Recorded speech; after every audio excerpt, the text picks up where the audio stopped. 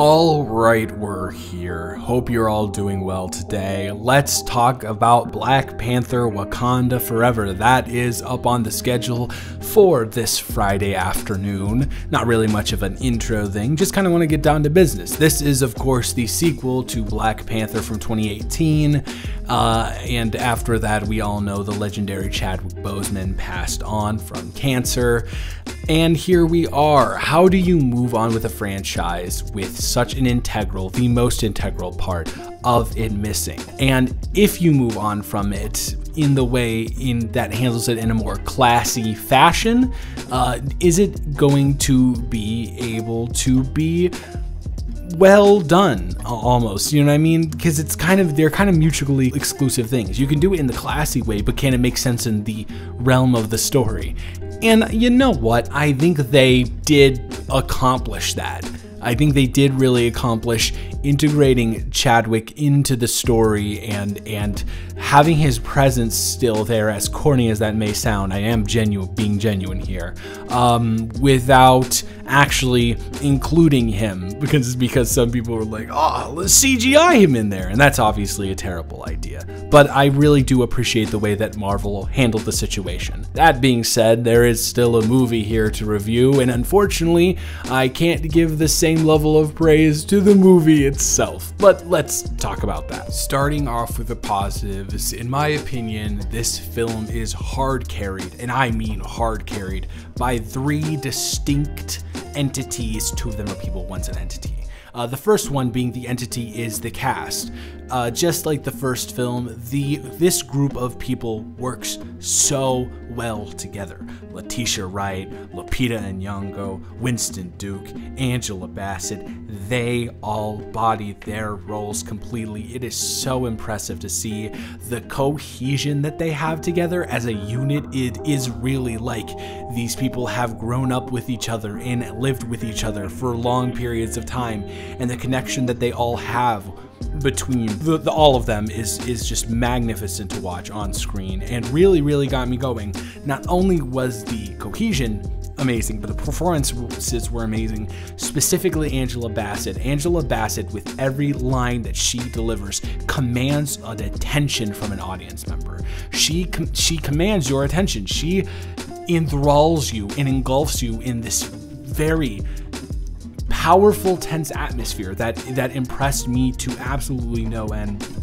Letitia Wright kind of taking the main mantle here, kind of you know, the main character protagonist role vibe thing. She did a very good job at doing that as well. Lupita Nyong'o shows up and she is wonderful as well.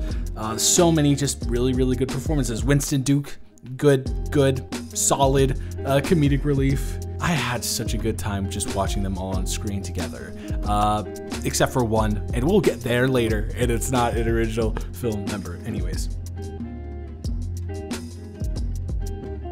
And the next person who is to be commended is Autumn Durald, who is the cinematographer of the movie. And let me tell you, this is the first movie and I've seen most of the movies in the MCU,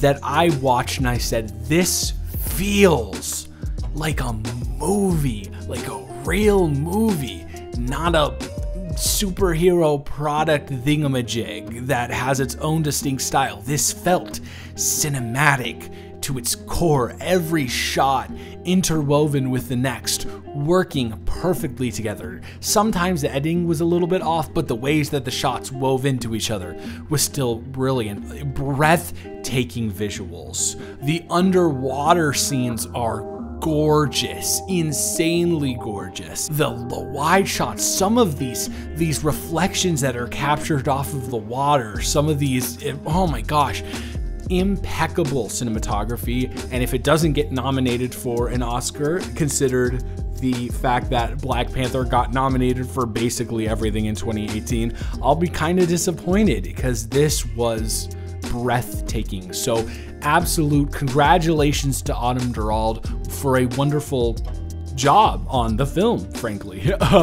And she is also someone who has done the Gia Coppola films, which is mainstream, but most importantly, Palo Alto. And Palo Alto definitely had a vision to it that I loved. So it's not a surprise to me, but I am incredibly impressed. And in my opinion, the third and final carry of this film belongs to Ludwig Göransson, who, if you don't know, which you should, is the composer of the score. And he also did the original Black Panther. But there's a difference between that and Wakanda Forever, and that is that I think that in the original Black Panther, the soundtrack kind of overwhelmed the score in a positive way, even though the score was really solid and deserved a lot of the recognition that it got. I would maybe argue Academy Award score, but it was really, really good. But the Kendrick Lamar produced soundtrack, especially with that one track from SOB and RBE, there was so much going on there.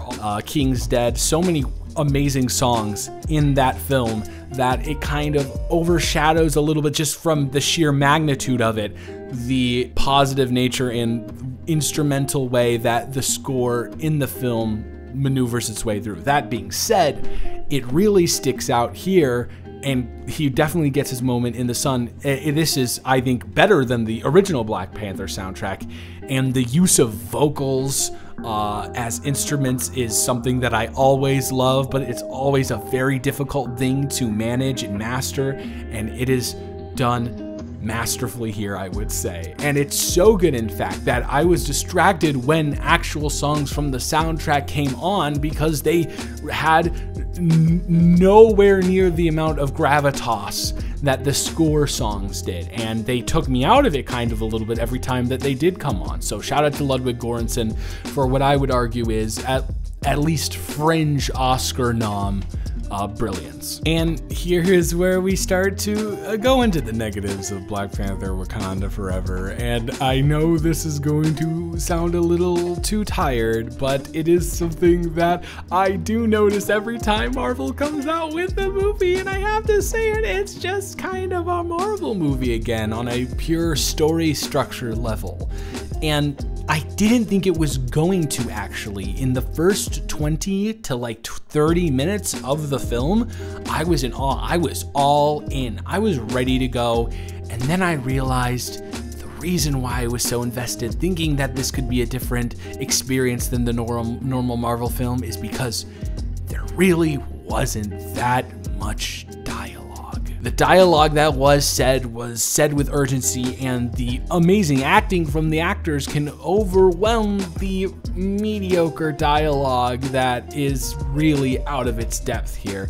You're tackling subjects such as grief, such as loss, such as vengeance, and you really need to have the right dialogue to tackle those things. And you can tell that Ryan Coogler is really out of his depth here, writing-wise. I wish that he wasn't, because he has such an immense passion for the film, for the franchise, that is just so commendable. But he is a little bit swimming in the deep end here when he's used to shallow. This is not at all great dialogue. In fact, I'd argue it's bad. And the pacing in the first half, going along with that dialogue, is actually pretty well done. And then in the second half, it just loses it completely, and it starts stumbling over itself to the point where it's lost itself so bad that there is like a mid-2000s teamwork montage thing with an inspirational song in the background. And I'm like, where did this come from? This doesn't have any significance to what's going on here, and does not tonally fit in with the messages that are trying to be portrayed. It's corny as hell, and I felt really bad. And also, no reason for this film to be 2 hours and 40 minutes. None whatsoever. This could have been a 2-hour movie, and I would have been perfectly fine with that. There's a bunch of monologuing at certain points that's just not necessary. There's a really, really weird section that's thrown in there in relation to another character in the franchise who I guess I won't spoil, but that is just not necessary at all. It does not add anything. You could convey the same message that you're trying to get across there without that person being introduced into the fray, and it's as simple as that. It does follow the same Marvel guidelines, the same cut and paste Premiere Pro template emotional beats Marvel thing that's been going on, but God, does it have a gorgeous exterior to counteract that. But on the inside, it's still a Marvel movie, and that's what gets me, man. I'm waiting for one of these directors to get this complete creative freedom to just make whatever they want and to not have to mold their vision into a Marvel PG-13 friendly family experience mold, essentially. So ultimately, at the end of the day, I am going to give Black Panther Wakanda Forever a 5 out of 10. It is a really good time for the most part until like after 2 hours, it just really just drags. But I enjoyed myself. Definitely go see this in the theater, 1,000,000%. The only reason to go see this is in a theater. Frankly, I wouldn't say, oh, you know, just this isn't something that I'd be like, oh, I want to watch this at home, unless I had like an OLED TV or something like that, or QLED, whatever. But no, this is meant for the big screen. It is a spectacle. It is gorgeous, but on the inside, there's just not enough there to keep up with the outside. But overall, it's a solid film, and if I can't get something groundbreaking, I will always take a solid film from Marvel over their usual bullshit. So that is it for this video. I hope you are having a wonderful day. Thank you so much for watching. Let me know what you thought about it in the comments. I'm interested on this one to know because I feel like it could go either way. I've seen some not great reviews. I've seen some really good reviews, but I'm just interested. Next up will be a very fun surprise rant video about a person that I may have talked about on this channel before that I'm already editing right now. So yeah, that's it. Have a wonderful rest of your day, and I will talk to you in the next one. Goodbye.